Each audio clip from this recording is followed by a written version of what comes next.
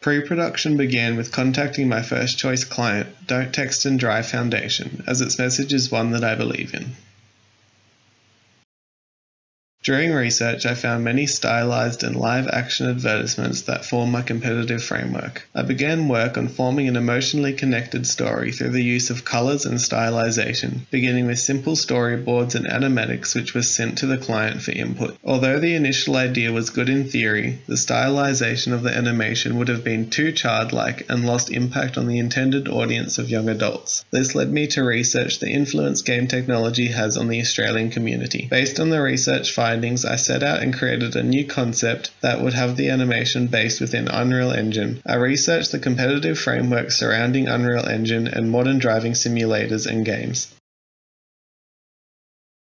I researched the methods of creating an animation in Unreal Engine using the Matinee editor for timelined keyframe animation, and what the components are that make up the style of a modern driving game or simulation. Before production began, I formed a production workflow and pipeline to keep all aspects on track. Creating the set within Unreal Engine proved to be a very straightforward process, with the built-in tools for landscape sculpting, advanced spline deformations for making roads, and all essential real-time erosion methods that I used to create a hilly country-style road section that would be common on the east coast of Australia.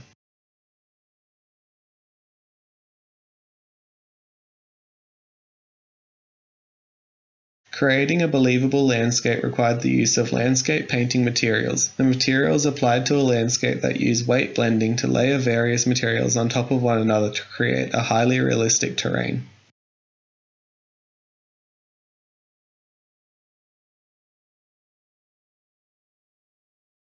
This is an example of the initial landscape material on the left and the master landscape material created using the Substance plugin on the right. The orange highlighted boxes are the main node in both images. To complete the set, I used the Unreal Engine demo trees and grass.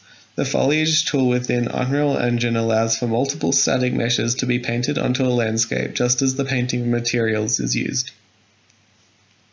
All other props except for the cars used were created in Maya and imported into Unreal Engine through the Autodesk FBX pipeline. The character was rigged to be able to perform complex actions due to the initial concept. However, this rig allowed me to perform the simple animations needed in the final concept. All skeletal animation was done in Maya with the reference interior of the car. This proved challenging as importing the animation that was on the control rig did not work within Unreal Engine.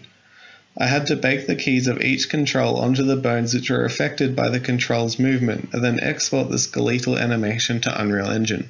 All materials were created in Unreal Engine using a material editor and Photoshop for creating diffuse, normal and specular maps that were required.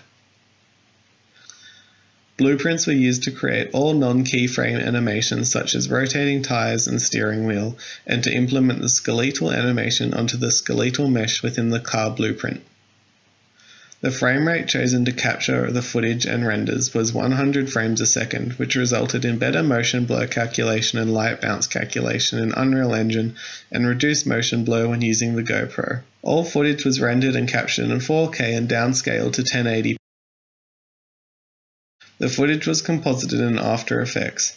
The glitch effect proved difficult with the RGB slip created using a slider and motion offset that allowed me to keyframe the amount of slippage. The displacement was created with a layer effect and a stock footage as the reference layer. In the final GoPro shot, there are a total of 5 different takes stitched together as the captured lens is so wide that I could not avoid capturing unwanted traffic, better transitions between angles, and a more violent landing. Color grading was performed in SpeedGrade using the Adobe production pipeline.